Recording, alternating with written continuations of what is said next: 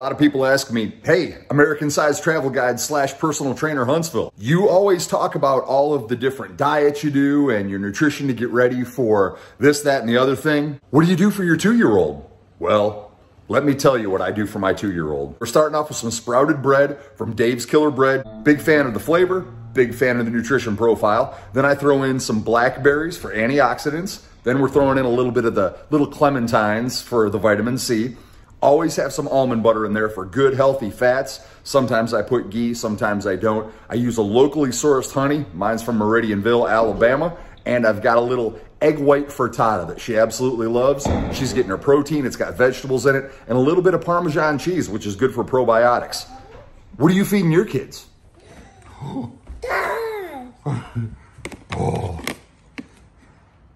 It's a magic. Oh, it is magic. Daddy does magic right there. Oh, gosh. It's a magic. It is magic.